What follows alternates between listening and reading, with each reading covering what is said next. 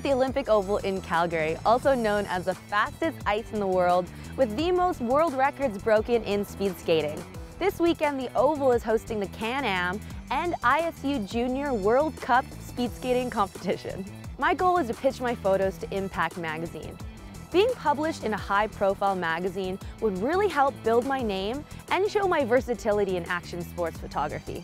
Impact focuses on real-deal athletes. So my plan is to do a profile on Isabelle Wiedemann, an up-and-coming long-track speed skater who's bound to hit the podium. I started skating at the age of 12 in short track, just like at a regional kind of club in my area. And then we had an outdoor oval that would kind of open in January, so we'd all be shuffled outdoors to go there. So I kind of tried long track when I was probably like 13, and it's just kind of progressed from there. And I love going fast in speed skating. I think it's a little bit of an addiction for all of us here. We love to go fast, and I really like to get better and see results. And I love the speed skating community. It's a lot of fun to be here every day, which is definitely a motivating factor to come out.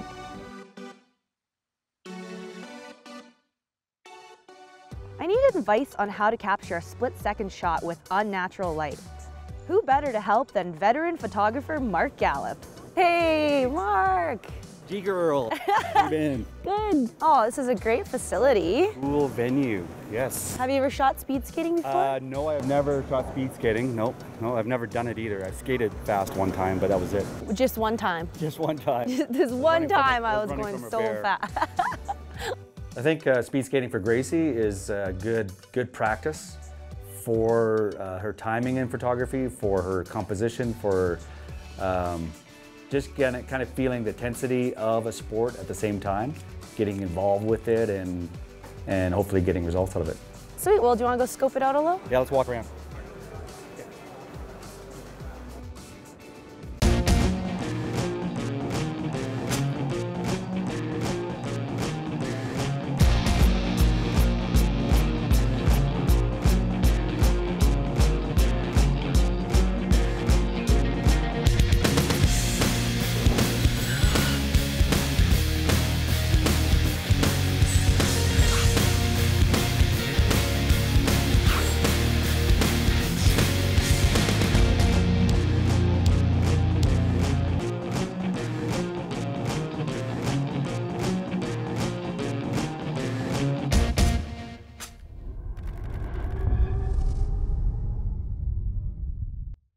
I chose long track over short track originally because I was better in long track, and I think you kind of gravitate towards something that you're more of a passion or a talent for. But I was also built a little bit more for long track, just being so tall as like a really young kid. So long track, I was able to skate in my own lane and not have to draft people or kind of do my own thing, which was really good considering I was like 1.5 feet taller than everybody else. So. What makes a successful speed skater like Isabelle is focus, concentration, and drive. Commitment to the sport full-time, commitment to what you do off the ice as well as on the ice. I came to the U of C to skate on the indoor oval in Calgary. We only have 2 in Canada, so this is one of the facilities that we have a chance to really train at and progress if you want to go somewhere in the sport. I also came to go to school here. There's a lot of influence from the national team that skates here because you get to skate on the same ice as them and train alongside them. So all of those girls that skate on that team are even some of the guys that really inspire me to skate well. We train year-round. We have this fantastic combination of super fast ice and a really great coaching system. It is an Olympian factory, I think. Hear the buzz? Yeah, I can. Yeah. I think these lights are kind of like a halogen light. They're actually a mix of mercury vapor and metal halide vapors. They are. Good to know. Wow, there's a lot of skaters here right now. Yeah, I feel like the old guy all of a sudden. so No, young. you're the most athletes. immature. Oh, thank you. I'm the most immature person here. There's a 12-year-old over there. Exactly. Let's see who can get the best shot of the day. Is that Yeah, a that's challenge? right. It's a challenge. Challenge accepted. Challenge accepted. So here they come. Nice.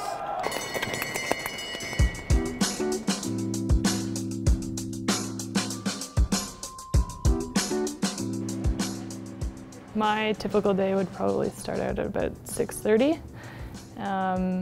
I walk here, so it takes me about half an hour. So you get here at about 8 o'clock, kind of, and then warm up on the ice at 9, off the ice at around 10:15. I have class from about 11 to 1, and then I either have a break in the day where I can kind of do some schoolwork, or I have afternoon training, so that could be like weights, or I run usually, or sit on the bike. Usually I have a lab at night until pretty late, so I'm here kind of late some days, around 6:30. After that, I either have a run to do, or afternoon training, or then I go home.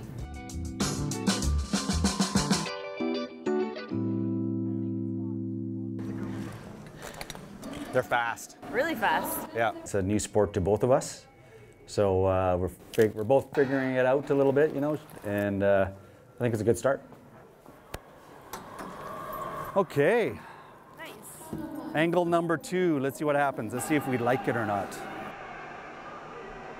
Oh, here they are together. Yes. There. Nice. 2 shots together. That's good. Basically, we sit in this really low, ridiculous position. We try to tuck our butts underneath us, and we bend our knees so that our knees are over our toes. And basically, we try to get as low as possible to have as long a stride as possible, to get all of your leg power into the ice. We have an arm swing as well, so generally when you're going really fast and you're trying to build speed, you'll swing 2 arms just to try to build some momentum. And then in the corner, we usually just swing 1 arm, so we'll put 1 arm on our back. And that's just, I think, a tempo kind of thing, just trying to keep up the strides in the corner. But usually when we're just doing long laps or easy stuff, we'll put both arms on our back, and that's just kind of relax your shoulders and just feel really relaxed on the ice. So to not fall in the corners, or to be able to do the crossovers in the corners, you really have to have a good lean, which is something I generally struggle with, I guess, from skating so high up compared to other people. But yeah, getting your body on a really good angle to the ice. You think it's very consistent of where the guys are, but there's so much tempo to it. There's so much movement in the body laterally. So getting them at the right time, it's important. So it is a challenging thing to shoot.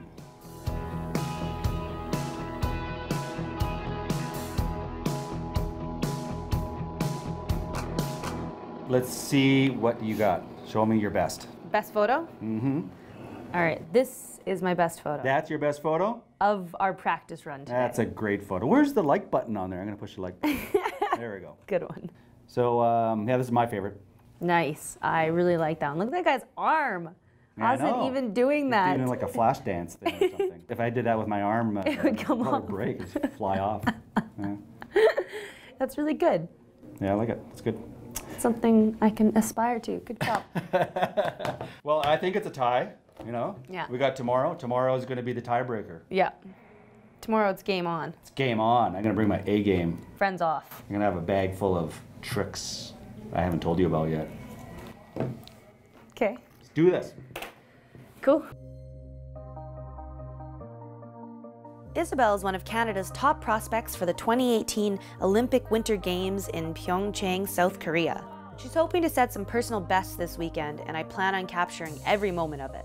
This will be my first indoor shoot, and I won't have a lot of time to scout out the oval to find the best action spot. But it's an oval, certainly I'll figure it out. I know the lighting is going to be tricky, not to mention the speed of the event itself. The races are quick, and I need to be ready. Mark Gallup met up with me at the oval so we could scope out angles and take some practice shots. Mark's mentored me over the last year. He's super funny and his photos are amazing. He's recognized worldwide for his action sports and lifestyle photos. I'm super grateful Mark was able to take time off his busy schedule to help me figure things out, so I'll be good for the races. The most important thing for Isabelle is her coming into her last corner. Yeah. And they're going to be sprinting. They're going to be fighting for the inside line. So that's the money shot.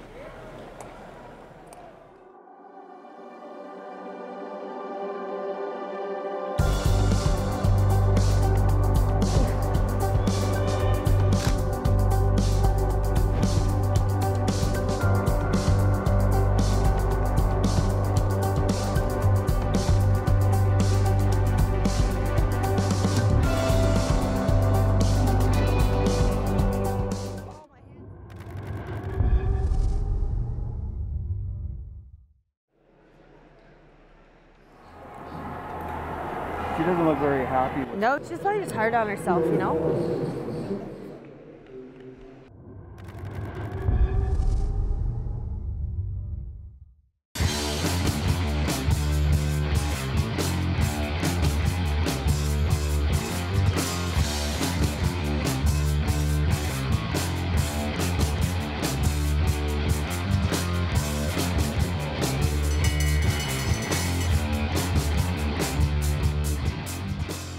I think the desire to go fast, that's what motivates me. I want to get better and post better times and skate with faster people and represent Canada hopefully one day. So how many races tomorrow? 2. She does 2 races? Yep. Challenge for tomorrow is getting the right angle and getting the right timing and getting the right people. Tomorrow Isabelle races. So I think maybe that's a good concentration to pull the story together.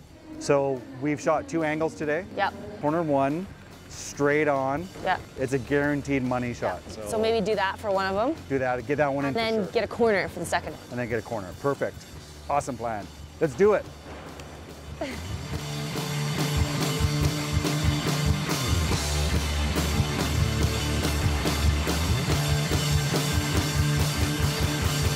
This weekend we have the Junior World Cup, which gets us points for the Junior World Championships, which are in Warsaw in Poland.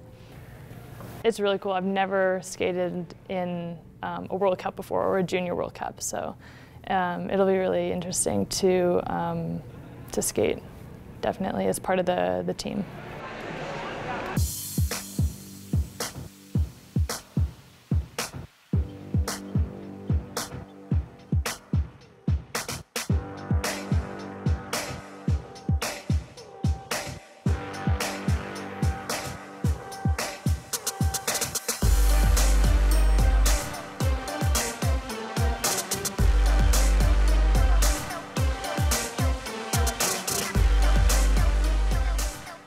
Today, Isabelle is racing in the 3K.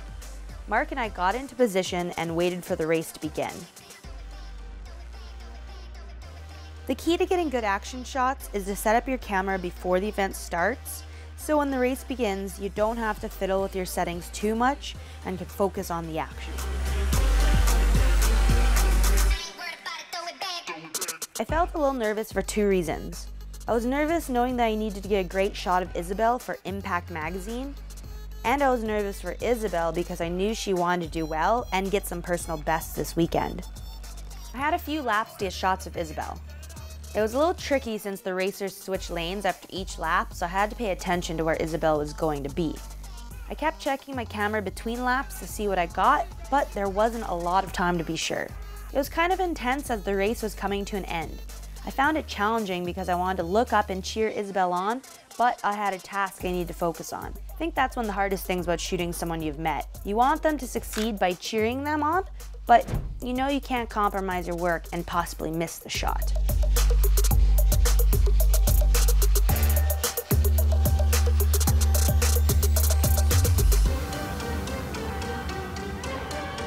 She has that I just did a race look on her face. She doesn't look very happy with No, she's probably just hard on herself, you know?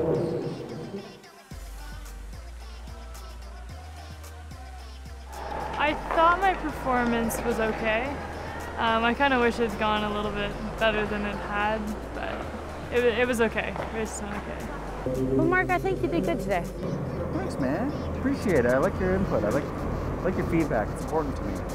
I was a little bit nervous for this weekend, and I think I skate a lot better when I'm a lot more relaxed and having fun and kind of enjoying it rather than just stressing about it.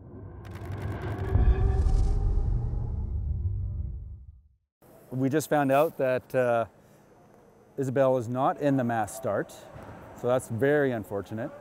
So all we can do right now is pull up the best of it, Isabelle. What you got?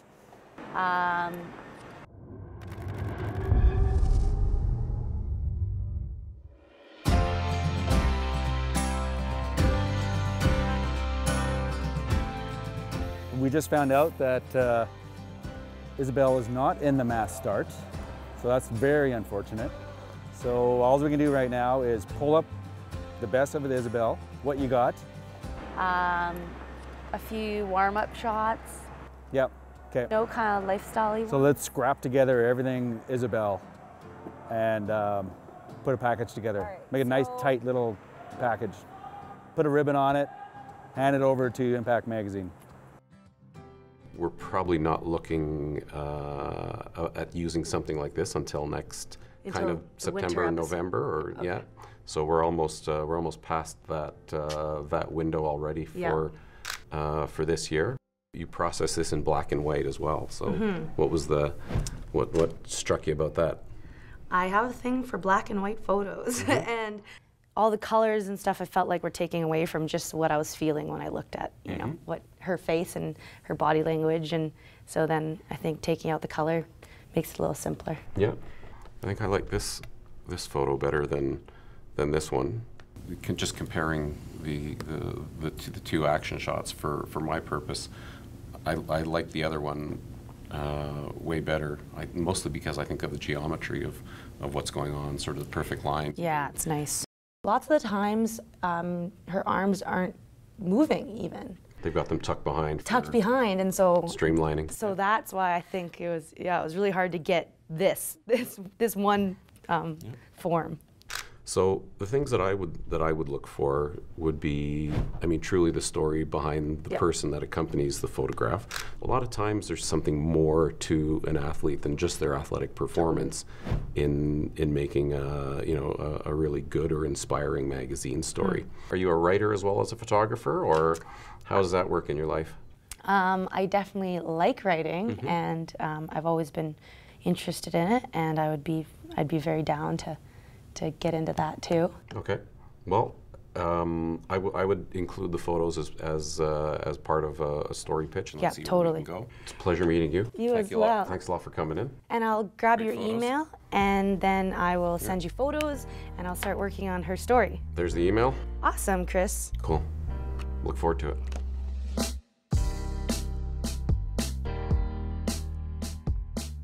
My first indoor shoot was definitely a challenge, to say the least. The lighting was horrible and the races were super fast. After doing a practice run with Gallup, I was still unsure of how I was going to do. I didn't have the right lens for the job, so I decided to rent a bigger one for race day. I was counting on having 5 races to figure things out and get decent shots of Isabelle, but she ended up only skating in 2. This threw me for a loop. At this point, I had no idea if I would be able to get what I needed for my pitch. In the end, Isabelle got a silver in the 3K, but was still a little disappointed that she didn't have a better race or have any personal bests. As for me, I only had 2 decent action photos to pitch to Impact Magazine. Luckily, I shot pictures of Isabelle's pre-race warm-up and got a couple of portraits. But I still questioned myself. Will this be good enough? Will Impact see the story I'm trying to tell? I met with Chris Wellner, editor of Impact Magazine.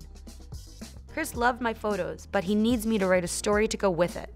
I now know so much more about shooting inside, and when I step outside my element, I have to work a lot harder. I agree with Isabelle. It's not just raw talent that will make you successful, but the hard work you put into it.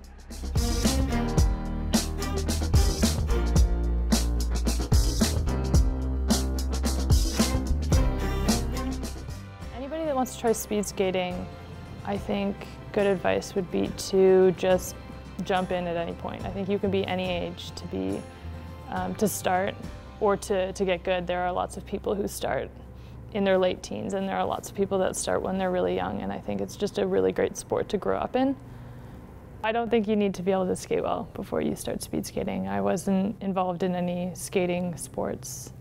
I really hope to one day be able to wear a Canada suit on a World Cup team or an Olympic team or a national team. So I really want to get to that point. That's my dream. I would tell other athletes that working hard gets you places more than talent does.